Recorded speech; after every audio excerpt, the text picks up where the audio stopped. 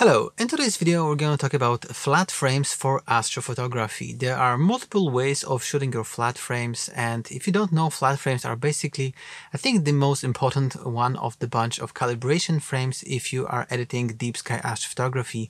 Those are the frames that will allow you to basically sort of magically remove any artifacts that you might have in your optical train, like vignetting, dust motes, anything like this, even sensor imperfections. So you definitely need to pay attention to flats, and there are basically two schools. And option number one is to use a white t-shirt for diffusion and a flat field generator like an iPad or any kind of a tablet, or maybe even a specialized flat field generator, something to put on top of your scope to generate an even illumination across the field.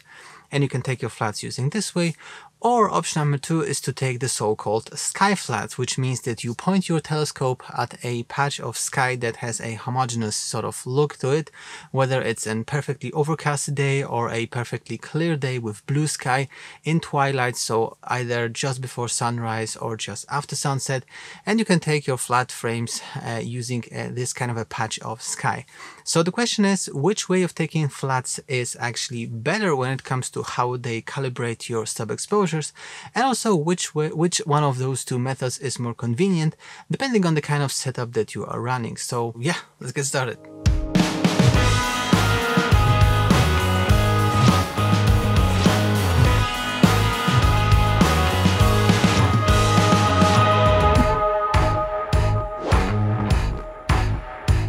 Okay, so let's first talk about the convenience aspect, because if you are like me a year ago and you are doing your astrophotography sessions in a way that you take all of your gear, drive to a dark side location, set up, take your images, tear down and head back home, then you basically only are able to do the iPad or flat field generator option, because you are not shooting until the dawn and you are not shooting right after sunset.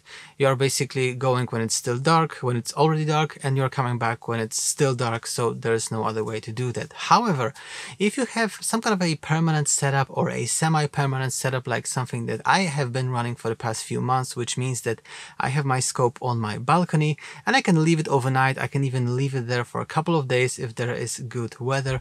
And a lot of people are doing that in their backyards, on their rooftops, terraces, or wherever. You know, you can even have a dedicated shed that you can basically leave your equipment in and you don't have to tear it down every single night. And if you're doing that, then taking your flats using a flat film generator can be a bit of a pain in the ass, because every morning you have to go out there, you have to play around with the flat field, you need to slew to zenith, you need to put it on top, you need to take your flats, and then you need to head back home. And ideally you would do that after every single imaging night, because from night to night the conditions in your optical train might change. Maybe there's some dust that accumulates on the front element of your telescope or something like this, which influences your optical train. So ideally you should be taking flats every single night. And if you have this kind of a setup, it's more convenient to take sky flats, because basically when the night is over and it's dawn, you can just point your telescope into a clear patch of sky, take your flats even without leaving your home if you have an automated setup like with N.I.N.A or a similar program.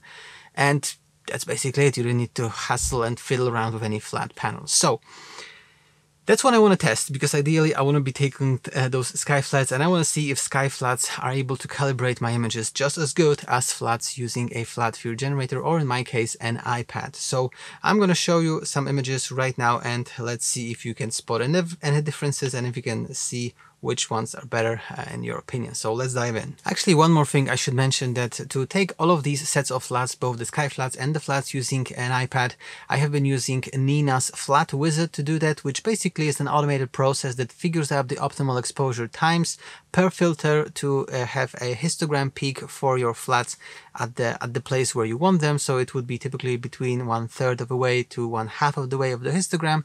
And this is what I have been using for both sets of flats, and I have used the same exact parameters in the Flat Wizard in N.I.N.A. So we are really comparing apples to apples here. So now let's take a look at some images. Okay, so right here I wanted to show you the master flats, and this is the HA filter, and an HA on my camera, which is the ASI 294mm Pro. There is this kind of a very distinctive pattern of darkness here.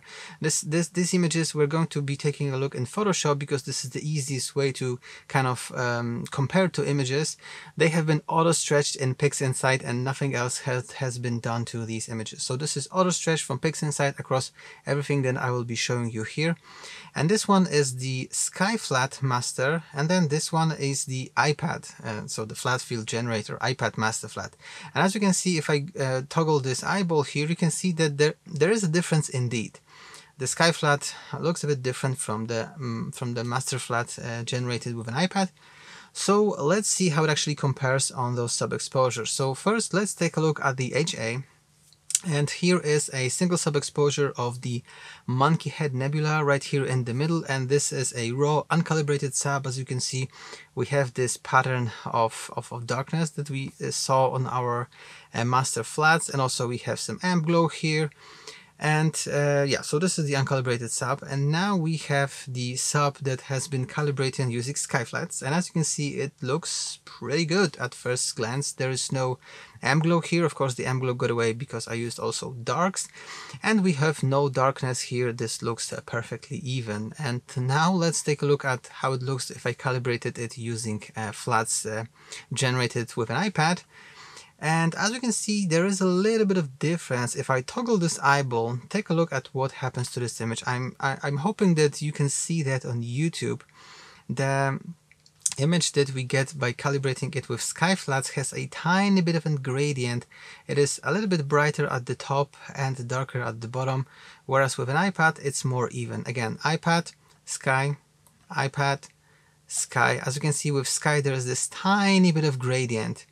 So I figured, okay, if we have a tiny bit of gradient, maybe I can easily remove it with automatic background extraction in PixInsight. So I have run automatic background extraction for both images, both the one calibrated with iPad and the one calibrated with SkyFlats.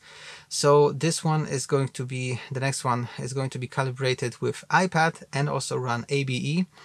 So there is a little bit of a difference. The image got a little bit brighter and maybe even a little bit more even across the board. So again, before ABE, after ABE with the same calibration flats with an iPad. And then we have the same thing with SkyFlats. So as you can see with SkyFlats, we don't see this gradient anymore from top to bottom, but the image is a little bit brighter. And in order to really compare apples to apples here, I have run the linear fit on this calibrated frame with SkyFlats. I have fitted it to the one calibrated with the iPad flats. And linear fit is basically a way to kind of equalize the histogram so there are the same levels of brightness across the board. So because the entire image is a little bit brighter, if I run linear fit, it will equalize to the same sort of overall brightness level. So after linear fit, this is what we get, which is a little bit darker from without it, the same kind of SkyFlats ABE. And now let's compare, let's toggle this off and let's compare the iPad flats ABE and then SkyFlats ABE with linear fit to the iPad flats ABE. Sorry, I know it's a bit of a hard to say, and I hope it makes sense what I'm trying to say to you. Let's take a look at this before and after. Again, I'm toggling this eyeball. So right here we see SkyFlats, iPad flats, SkyFlats, iPad flats. And as you can see, the difference is pretty much non-existent. I would say that they look 99.9% almost the same. On YouTube you probably don't see any difference. I see a little bit of a difference here in this corner again. Before, this is iPad and this is SkyFlats, but pretty much they look almost identical. And honestly, I think the one with SkyFlats and linear fitted look a tiny bit maybe better if I had to decide, but pretty much this is pretty much the same thing. So as you can see, we really get a comparable result whether we use SkyFlats or whether we use iPad flats. Okay, but this was in HA, so let's take a look quickly at O3 and S2. So again, same process. We start with an uncalibrated image. This is O3, so we have no darkness here on the left side, and we have the amp glow here, and then we have calibrated with SkyFlats, then we have calibrated with iPad flats, the gradient, and we have the same kind of a tiny bit of gradient from top to bottom. With iPad flats there is less of it, but maybe it's a little bit brighter on this side. which could be a natural gradient of the sky.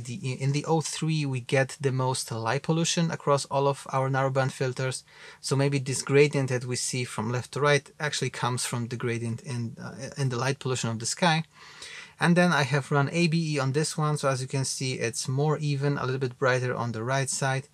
Then we have the sky flats after ABE, a little bit darker, but also pretty flat and pretty gradient free. And then I have done the same trick with linear fit, so let's enable that. It gets a little bit brighter, so let's toggle this off. And now let's compare iPad flats after ABE to sky flats after ABE and linear fitted. So again, before iPad, sky flats, iPad, sky flats, and in O3 I don't see any difference at all. I can pixel peep and they're identical, 100% identical. So in O3 I don't see any difference, any sort of advantage of using a flat field generator over sky flats. And like I said, in my setup doing sky flats is way more convenient because I can just wake up when it's pre-dawn, like half an hour before sunrise, click a button in N.I.N.A wirelessly connecting to my imaging PC via my phone, click a button and then just basically wait for a couple of minutes to complete, park my mount, and then go back to sleep again. So let's check, in order to confirm this hypothesis, let's also check S2 so you can see if they're good enough as well with sky flats. And again, same thing, we have the uncalibrated image, we see the amp glow and we see a little bit of a vignette here, this darkness that looks a little bit like with HA, a little bit different but kind of similar. So again, calibrated with sky flats, calibrated with iPad flats, a tiny bit of difference. Maybe we have this top to bottom gradient with the sky flats again. So now we have iPad flats with ABE, we have sky flats with ABE, and then linear fitted. So let's toggle this off and let's compare sky flats after ABE and after linear fit to iPad flats after ABE. So again, iPad, sky flats, iPad, sky flats, and again I don't see any difference. So in S2 and in O3 there is no difference whatsoever that I can notice on a single sub. In HA maybe there's a tiny bit of a difference there, but again they're pretty much also comparable. I couldn't really decide which one is better than the other.